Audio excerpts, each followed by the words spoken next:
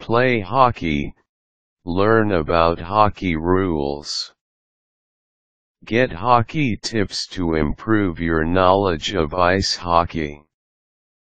The rules of ice hockey may at first seem complex and confusing. By understanding certain calls such as offsides and icing, however, one can easily master the basics of the game. Pick up your hockey stick and let's play hockey. Here's how to play hockey.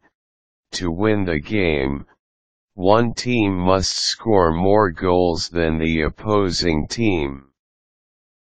To score, a goal is scored each time the puck goes past the goal line of the opposing team's net. A goal does not count if it is purposely kicked in by the foot, thrown in by the hand, or hit in by a high stick. A goal accidentally deflected off of a player does count. The setup of the players: 6 players from each team are allowed on the ice at one time. This includes 1 goalie, 2 defenders, and 3 forwards. There is a right defender and a left defender, although usually they may choose to rotate. Among the forwards, there is a center, a right wing, and a left wing. For a team playing in a league, there is usually a designated captain and assistant captain. These players are allowed to talk to the referees if any problems arise during the game.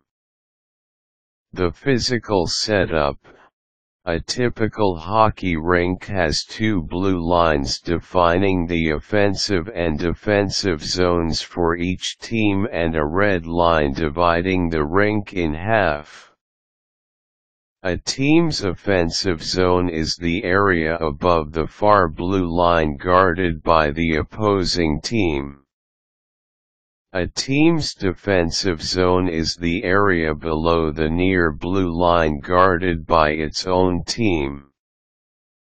The zone between the 2 blue lines is called the neutral zone. Circles on the left and right side of the goal nets define face-off dots for face-offs called in that zone. Centers line up in the centers of the circles, and wings usually line up on the sides of the circles. Defensemen usually line up in back of their wings outside of the circles.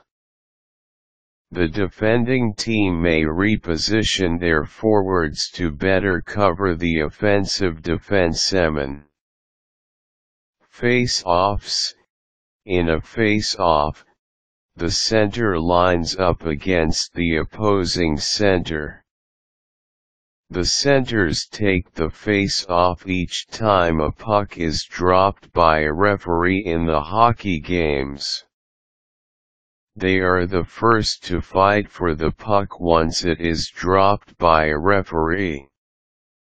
Sometimes, either by a team's own decision or the referee's, another player may take a face-off instead of the center. The right and left wings line up on the right and left sides of their center. They are lined up directly opposite the opposing team's wings. The defenders line up in back of the forwards on the right and left sides. The puck is dropped in the center ice at the start of the game.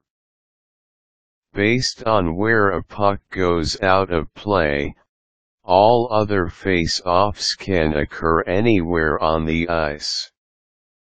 If the call is an icing or offsides, the play usually begins on the closest dot on either the right or left side. If the puck is flung outside of the rink, the play resumes at a place designated by the referee to be closest to where the puck went out of play.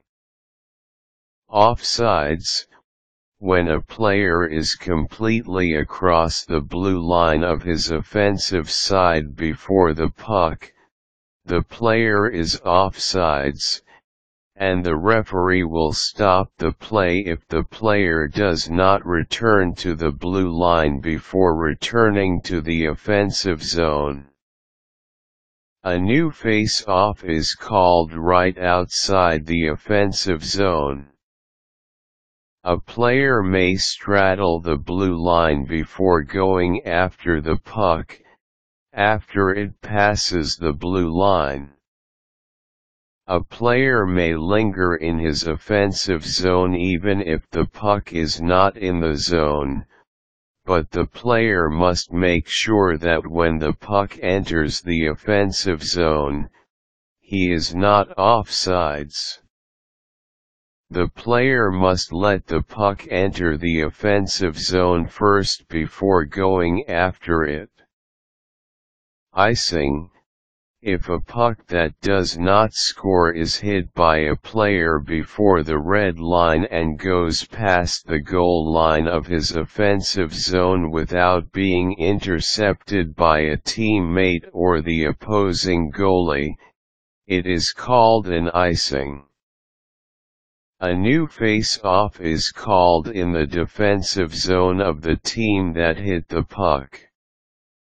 The timing: a typical game is played in 3 periods, each 20 minutes long. Running time stops when the whistle is blown by the referee and starts when the puck is dropped into play. Penalties, called by the referee, can be 2 minutes or longer, depending on if it is a major penalty, minor penalty, or misconduct. When a penalty is called, the referee will raise his hand. Time stops and the whistle is blown when a member of the team that committed the penalty touches the puck. The penalized player is sent to the penalty box. Overtime may be called if the game is tied at the end. Other hockey rules may call for a shoot-off if the game is tied at the end of the 3rd period. Power plays and penalty kills: when a team has more players than the other on the ice, that team is said to be on the power play.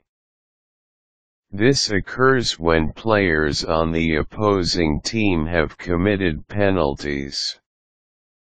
The team with fewer players on the ice is said to be on a penalty kill. Icings are allowed for hockey teams that are on a penalty kill. Changing players: while the puck is in play, offensive and defensive players may switch on and off the ice. Usually, once a player is within 5 to 10 feet of the bench, the other player can start getting on the ice. A penalty for having too many men on the ice may be called depending on the discretion of the referee. Changes can also be made before each face-off. If an excessively long time has already elapsed, a referee may disallow any player changes to be made before that face-off. Sometimes to boost the chance of scoring offensively, especially at the end of a game, the goalie may be called in to let another offensive player on the ice. Required tools: skates, a puck, a hockey stick, and a helmet are essential. Recommended protective gear includes shin guards and hockey gloves. For goalies, a jock strap or pelvic protector is strongly encouraged. Other gear that is typically worn by players includes elbow pads, shoulder pads, and hockey pants, socks, and tape. Quick tips: checking is when a player uses his body and slash or stick to gain possession of the puck from an opposing player.